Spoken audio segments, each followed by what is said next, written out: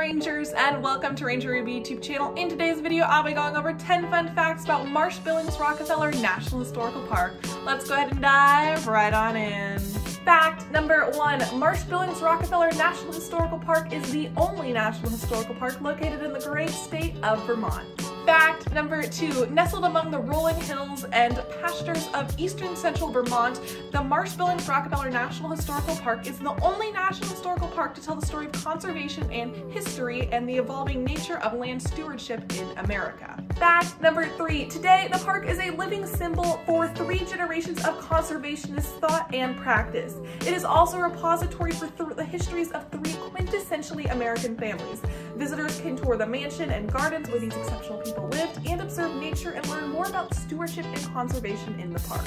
Fact number 4, the park is named after George Perkins Marsh, author of Man and Nature, released in 1864, and one of the nation's first environmental thinkers. Fact number 5, it is also named after Frederick Billings, a 19th century lawyer and railroad entrepreneur who bought the property from the Marsh family and who was deeply influenced by Marsh's conservationist thinking. Fact number 6, Billings' granddaughter Mary French Rockefeller and her husband Lawrence Spelman Rockefeller sustained the Billings practices in forestry and farming during the latter half of the 20th century. Fact number 7, Marsh-Billings-Rockefeller National Historical Park, which includes the property's residential core and a 550-acre forest, was created in 1992 as a gift to the American people by Mary and Lawrence Rockefeller. Fact number 8, the Pogue is a man-made 14-acre pond tucked in the hills of Park's Mount Tom Forest.